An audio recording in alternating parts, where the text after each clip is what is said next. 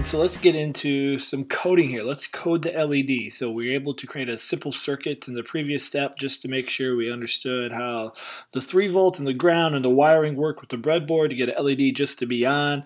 A very simple circuit, but now we want to code it. We want to be able to be in control of when the light turns on, when it turns off, how fast, and those types of things. So we're going to head up here to the Raspberry. We have already installed Scratch 3.0, so we're going to head down to Scratch 3. We're going to let this load up here. And one of the things we got to do is we have to add an extension to this Scratch. This is going to allow us to get some coding blocks that allow us to program the GPIO pins, the general processing in and out pins of the Raspberry Pi. And while this is loading, just remember there is 40 of these pins. Some allow us to plug in whatever. Some are for ground, some are for power. We got the 3 volts, we have the 5 volts, all that good stuff. So I'm going to go ahead and just make this a little bit larger here. Okay. And so what we want to do is we're going to go down here to the extensions. I'm going to click that, and you see many of the things that you've already used before if you're a Scratch 3.0 user. But we want to add this Raspberry Pi GPIO. So let's go ahead and add that. And you're going to see that it gives us a few more blocks that we didn't have before. And so what we want to do is we're going to head here to our events. And let's just use the green flag when the green flag is clicked for now. Eventually you can manipulate this to make it whatever you want.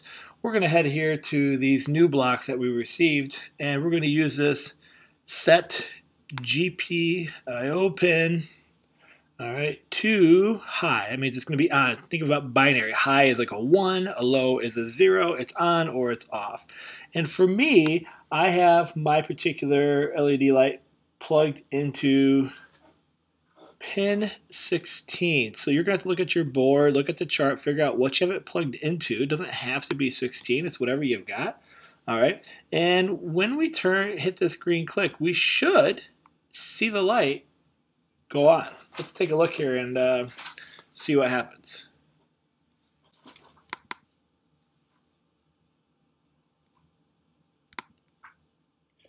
All right, so now that we got that going, we want to be able to turn the light off. Right now, it's always going to set it to high, and so we can just add some more blocks here. I'm going to go here to control. I'm going to put in a weight block here. And then I'm going to add this, and we're just going to set the GPIO pin 16 to low. And it should turn it off after 1 second if we do this correctly. Alright, so now when I run this, and then we want to add another weight in here. And then let's throw this in a forever.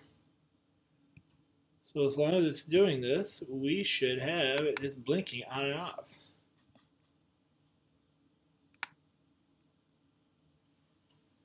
And there we go. On, off, back and forth, just like so. And so this is just to get you thinking about how we can do some coding and things like that. As we look at our breadboard, just with our simple LED that we have, we can see that our code there is allowing us to control the actual LED.